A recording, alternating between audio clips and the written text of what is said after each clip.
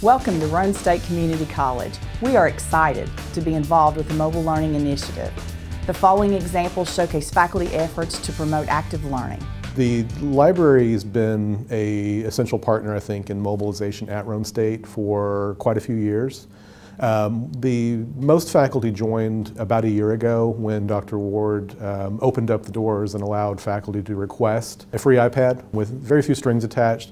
The offer was to try something new in the class and to bring this new technology in and to play with it and kind of see what it could be useful for, how it could make the work of teaching more effective, how it could make workload more efficient, and ultimately the campaign's been about how to engage students. At Roane State, a faculty member can go through a really short little training session and can schedule use of an iPad cart that goes to their classroom when they need it for whatever purpose they need. We also have a collection of iPads that students can check out. One of the main reasons that I like to use the iPad during our labs is I divide the students into groups of 3.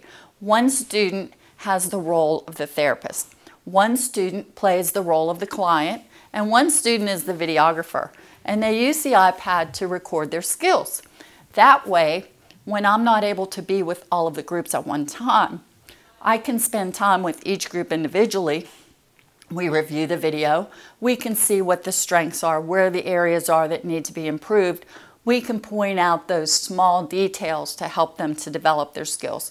But more importantly, I think it allows the student to develop their own ability to self-evaluate. Working in groups, I have found, has been more beneficial than just individual because you always have, usually we'll work in 2 to 3 groups, groups of 2 to 3 people, and the ideas that just bounce off each other has been wonderful. I've also used just the iPad in terms of like polling for students. Some people are shy and don't really want to speak, and so this way they can type their answers in, or maybe they can, respond to me, and that way I know that they're getting the information.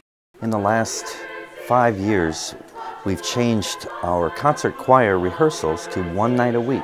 And while that's more convenient for them, it's harder for them to learn the music.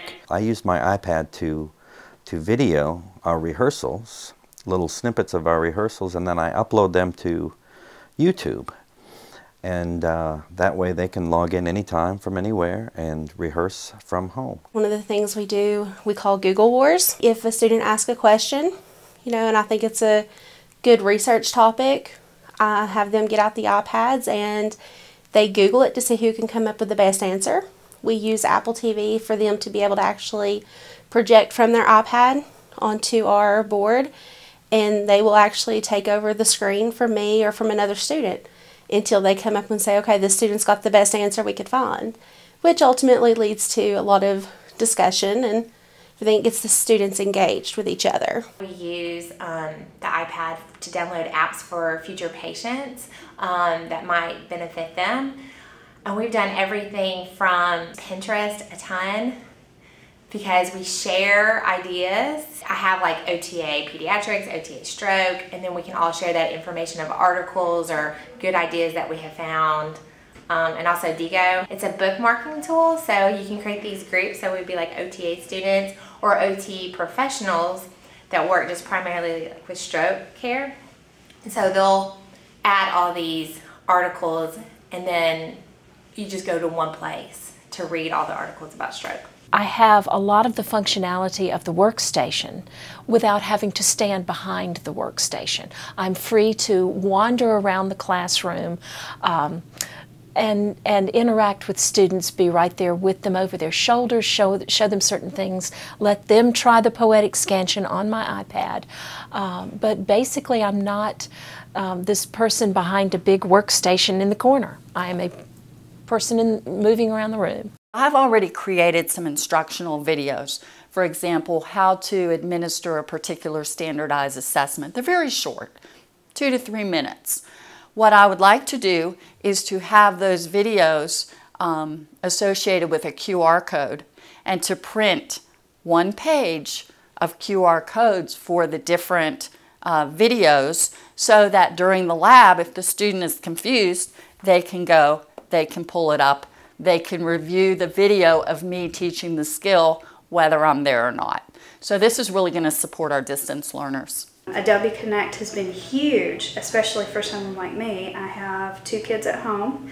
I have a 30-minute drive, which is not as far as some people, but you know, there have been days where kids are sick, and if it had not been for the technology, if it had not been for Adobe Connect, I would have missed out on the teaching experience and being part of the lecture, whereas with Adobe Connect, I have my headset with my microphone, and I'm able to not only hear what's going on in the lecture, but I'm also able to participate through the chat box and through my microphone. Since everything's going digital and online, why not take advantage of it? Not only I have access to it, also students have access to it out of the classroom. A cadaver is very limited. There's only one cadaver. Students come look at it, they're done. But when you have this app available, if they do wish to download it, they have access to what I have in the classroom at any time. One of the apps we use a lot is a muscle app. It will show the actions if I play the video. They can see what the muscles are doing. I can also stop it and pick a particular muscle, and it will go ahead and give them the definition of the muscle. I can zoom in on it, I can make the muscle go away. This tells all the actions and whatnot, origin, insertion, those sorts of things. So it's a handy app, and there's different areas where you can peel off layers, and they can see what's underneath this muscle, what's underneath the next one, until they get down to the skeleton, and it helps them understand really how the muscles work together and that sort of thing. We know as education majors, our students are going to go out into a field that is constantly changing, and their students are changing. Their students are becoming more tech savvy, if you will, so we need our students to be prepared for that. It's not going to be long before they're in the hands of kindergartners, and in some schools they already are. So we really need to make sure that our students are prepared for that. Mobile learning provides our faculty with the tools to engage our students in active learning. The excitement on our campus is contagious. We are pleased to share this information with you.